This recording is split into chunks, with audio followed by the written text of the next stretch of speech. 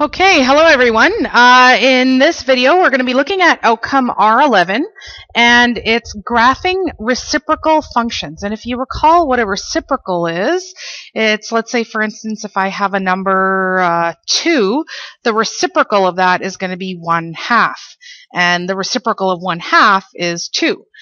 And we're going to be dealing with functions of that type. So you're going to find this in 7.4 of your textbook. And again, I have some key terms listed: a reciprocal function, asymptote, vertical asymptote, horizontal asymptote, invariant points, and the term approaching the x or y intercepts are all words that you're going to need to familiarize yourself with. Okay, so our first thing here is, well, the question says sketch f of x equals x and g of x equals 1/x, and we're going to do that in just a second.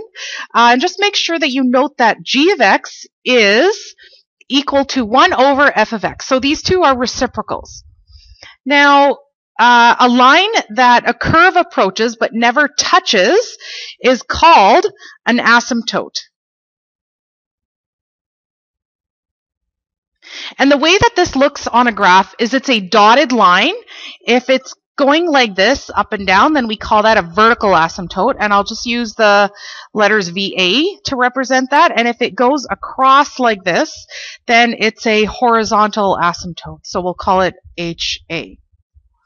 And now the way we find this is, like, for instance, if we have 1/x, we note that what number can this function never be? I can never put in an x value because that would result in a undefined function. And then if we look at points that remain unchanged through a transformation, those are called an invariant point. So invariant. So that means they do not vary. Invariant points. And for our purposes here, that is when y is equal to 1 or when y is equal to -1. I've got this chart here, and I'm going to look at this chart after we've actually graphed our function. So what I'd like to do is I'd like to graph y equals x and y equals actually the reciprocal of y equals x. So let's first graph y equals x, and we all know that that looks like this line right here going straight across diagonally. Okay, you don't even need a table of values for that anymore. See, and I grab anything I have for a ruler because I don't always have a ruler on hand. So I've got my TIN card. I can't find my other ID card right now. Well, it doesn't really matter. Okay, so this is y equals, actually here I'll call it f of x equals x. And then the next thing I'm going to graph is 1/x. So we'll call it g of x is 1/x. And the easiest way to do that is just to do a quick table of values. So let's get a few numbers. And the numbers that I'm going to use, let's start with -4, -3, -2, -1. I'm going to throw in a -1/2 in there, 0, +1/2, 1, 2, 3, and I'm running off the page. Okay, so you got a table of values there. Let's put in our, so this is x, this we'll call it f of x, which was equal to x. So the numbers don't change for that, right? They're pretty much, well, they're exactly the same. There's no change.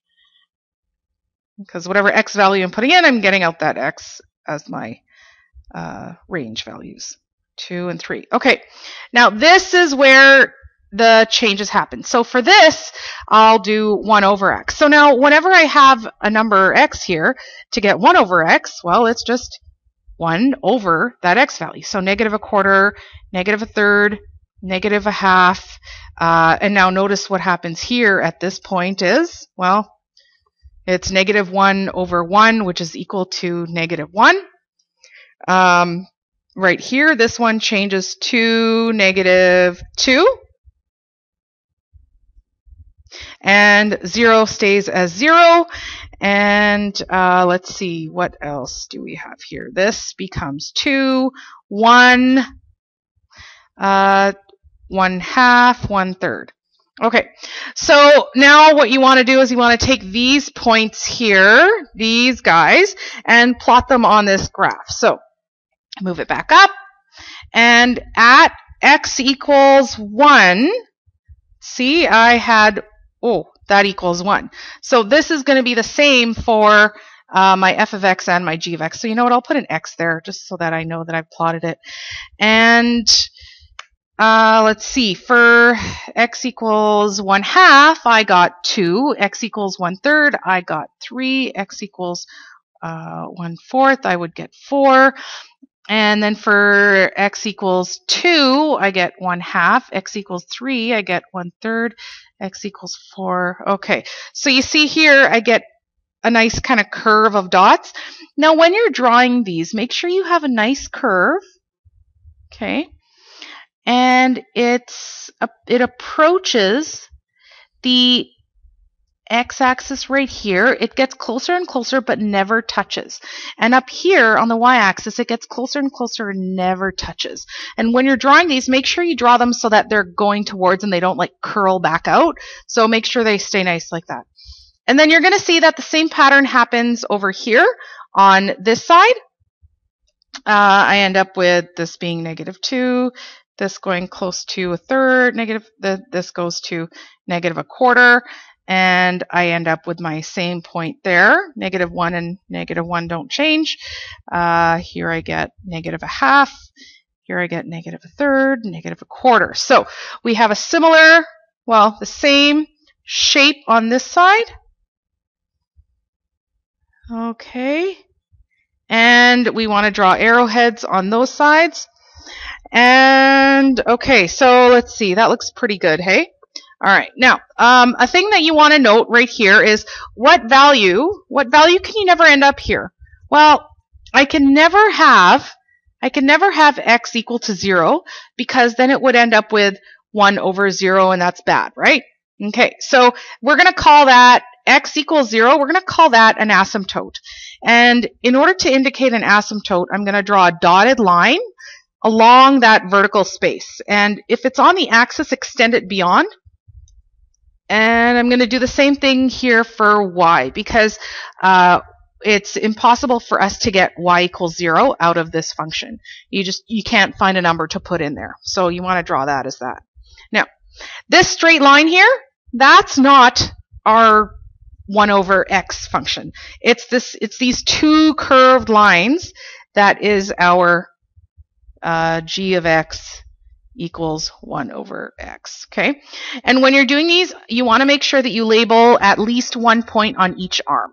Okay, so we're going to label this 1, 1, and label this down here -1, -1. Okay, all right.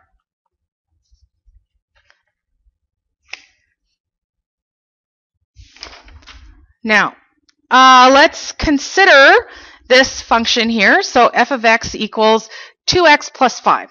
So your first goal, the first thing you should do is just graph 2x plus 5. And that's easy. We learned how to do that last year, right?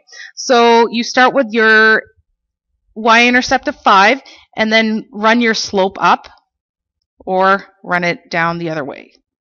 And the slope is 2/1. So get your handy-dandy ruler and extend it beyond. Make sure you have arrowheads on there. So this is 2x plus 5. Okay? And it asks for y equals 1/f of x. Okay, so what does that actually look like here? Well, y equals 1/f of x. So the graph, the function that I want to graph, is 1/2x plus 5. This is what we're actually going to graph, and I'll graph it in red. Same rules apply here, but I'm not going to do it with a table of values this time. What I'm going to do is I'm going to use important key points, and an important key point is, well, if I look at this part right here, what do I notice would be a restriction? So we can never have a denominator of 0. What value of x is going to make that 0? So you want to figure out 0 equals 2x plus 5, and that's going to be our asymptote.